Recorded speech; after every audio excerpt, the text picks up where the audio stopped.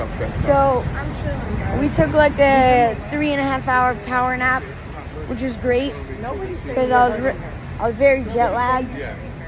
So we're going to Bureau Market, something like that. Yeah, and I want to take a Polaroid of the eye. So let's do that. Alright, so we're in London and I found the London Eye right there. It's nice. I'm a total tourist. I don't care. Whatever.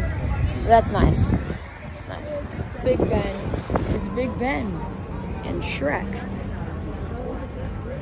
Alright, we were just at Napoleon and I went on it and I took a Polaroid of Big Ben. Because it was a really good Polaroid. That it would have been a missed opportunity. Still updating it, or still like what is it called? Let's just it's doing its thing, you know. But yeah. No, I didn't like the video and the pictures, but Big Ben failed. So we're back from the thing and I haven't checked these. So let's go. Oh, this is sad. No. This would have been such a good Polaroid, but it kind of just messed up. Like these other ones are good, but I really wanted this one to be good, but this one's that one. Just, oops.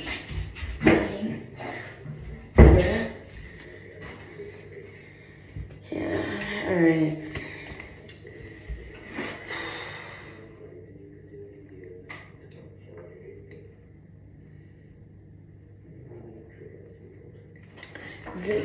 These are both sick. Like this one's sick, and this one's also sick. I don't know if you can see it well, but I feel like this one just comes off easier than this one. So number 11. What should we name this? London's Calling. These ones, I'm still gonna save them because I'll learn from that. But London's Calling, number 11. And wait. We have number 10. These two. Both took in the plane. This one's nice. I kind of like this one more, but this is the tough part about making Polaroids and like, know which one do you choose. Like this one looks like we're going to space. Like this one looks like cotton candy clouds. Like this one just, but this one is, you know what I'm gonna do? I need to pick one, and the one that I don't get, I wanna sell it. These are both, no, I can't sell it. I can't. This is tough. It's so tough. Got it. This one.